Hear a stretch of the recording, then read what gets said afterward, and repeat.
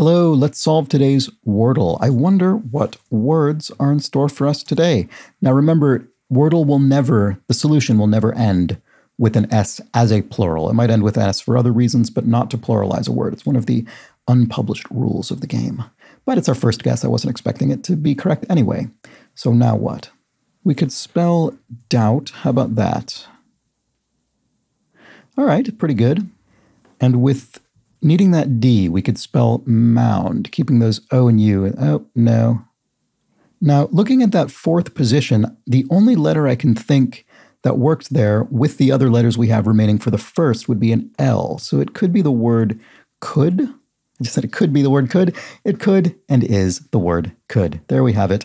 We've solved the Wordle in 4 guesses. All right, I'll take it.